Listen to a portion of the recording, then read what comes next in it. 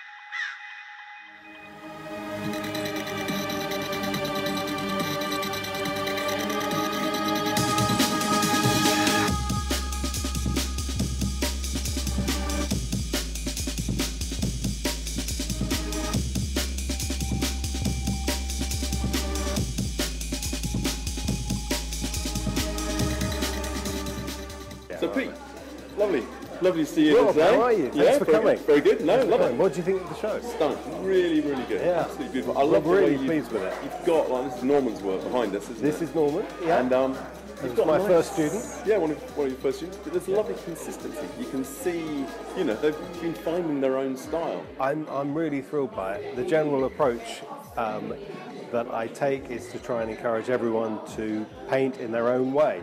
Okay. And I think that's really come through. I mean, this is a fabulous exhibition. There's so much here, so much different stuff as well. Yeah. And it's just, it's excellent. It's first of many, I hope. Oh, absolutely. So what was the inspiration behind getting them to do an actual show as opposed to just sort of working away in the studio? If you think about the fact that people start and everyone's got imposter syndrome, I can't do it, we are not worthy, everyone can paint better.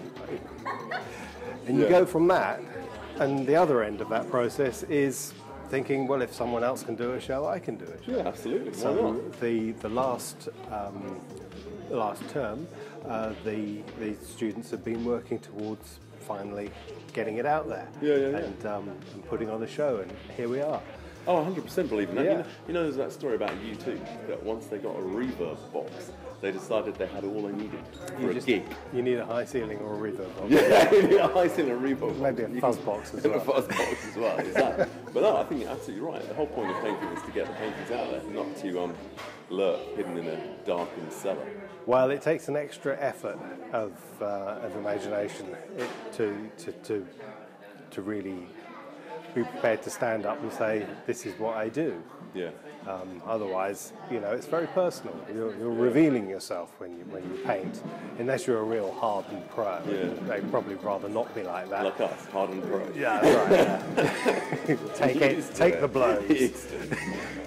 But otherwise, you just don't know what people are going to say. You don't know if they're going to like it, and it's great to get to that point where you think, well, this is what I do. You can take it or leave it. You can be rude about it. You can love it. You can buy it. And quite a few people have been buying things here. I've noticed a lot of sales. Yeah. So that proves the point, really.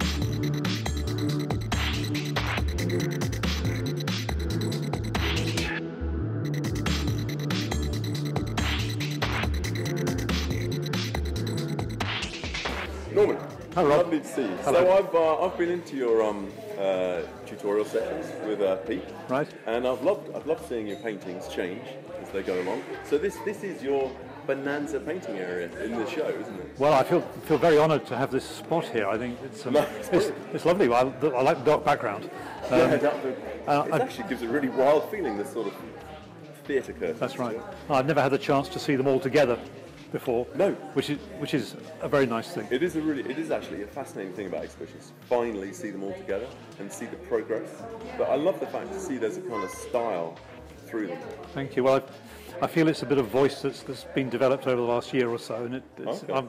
I'm happy with it. It's very comfortable. It's Excellent. good. It's good. So do you have a favourite? When I was asked that yesterday, I said I feel equally. I like them all very much, and I want to keep them all, and I'd be very happy if somebody else had them as well. So I don't think. Well, maybe this one. This one, yeah. This because is the one. it was such a magic place to go and visit. Where is it? It's in southern Spain, near Gibraltar, near the coast. Nice. And when you arrive, it's just this view, and it takes you back like this. So that's done from memory, but it's how from memory, completely. Well, I had some photographs, but didn't have them beside me when I was painting. So Sure. it's just how you remember the bits of it in your mind. And That's really interesting. I like it. It's got a nice sense of space oh, thanks. going back, and a nice. I like the red underpainting that comes through. Well, I thought originally I'd paint over the red, but I decided. Yeah, leave it. We decided with a little help. With a little help from my I friend. decided. Oh, it's really cool. Yeah. I really like that one. And I think my other favourites are.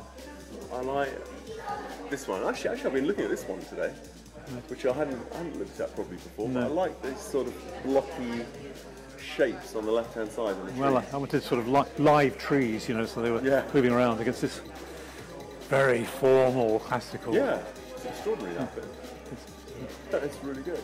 I thought I don't want to paint the bridge because I won't get the arch right; it'll look wrong. So I'll do this bit, which is easier. So overall, do you feel the exhibition has given you more of a focus over the term, or do you feel you've learned more about your painting from it? Oh, both those things. And I think the focus of doing everything in a group, working together to get this in one room, and to see it all together is just great. I feel there's I can feel a coherence. I don't know if everybody else sees it, but I think they fit together very nicely. They do. But They also, look really good. thinking about finishing paintings to put on show has been a very good stimulus. A very good stimulus. It's much better, isn't it, than just working? Working in a sort of ongoing space. It's nice to have not so much a deadline, but a focus. Well, that's right. And of course, meeting fairly regularly gives you that focus, so you don't allow yourself several weeks to stop thinking about it. Exactly. So we've been thinking about it for quite a long time. So now today is great day. Very Great good. day. We're all happy.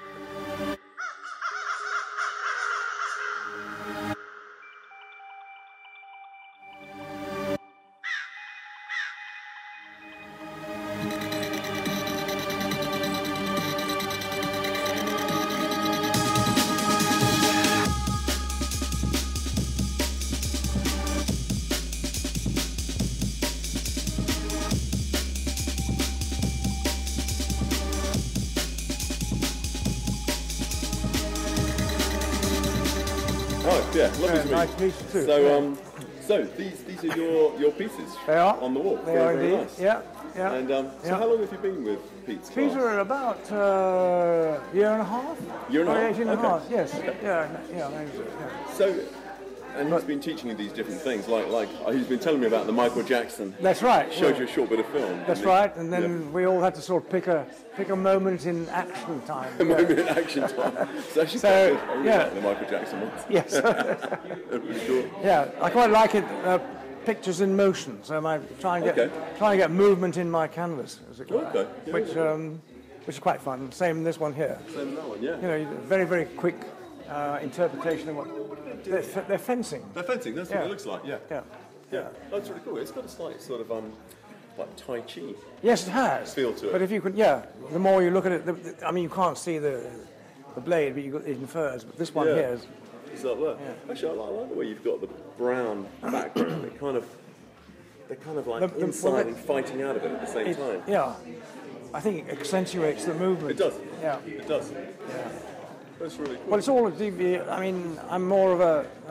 My history is architecture. Yeah, no, I remember you saying. So now I'm into colour now, which is okay. in my semi-retirement years.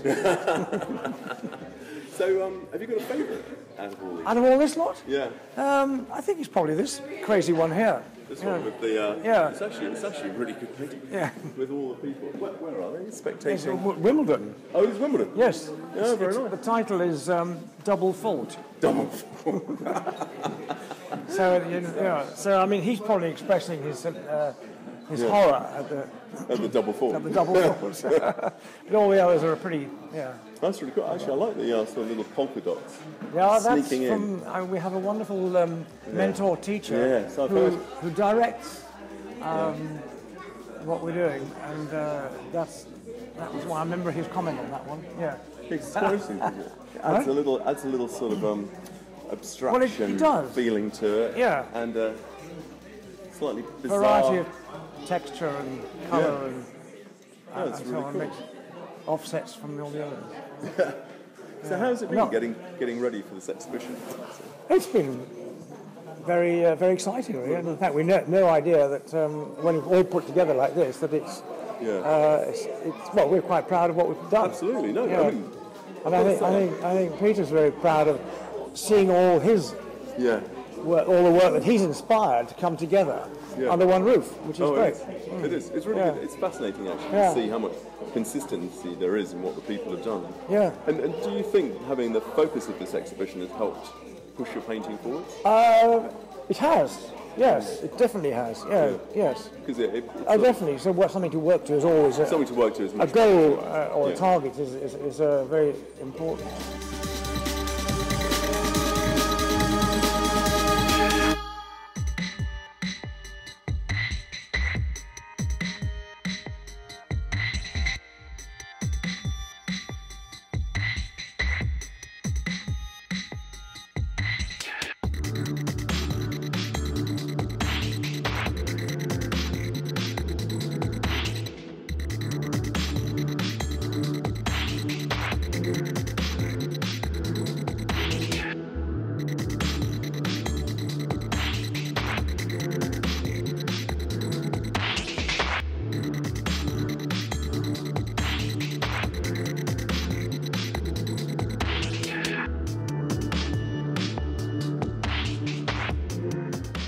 Martine, lovely to see you again. Hello, good to see you. Good to see you.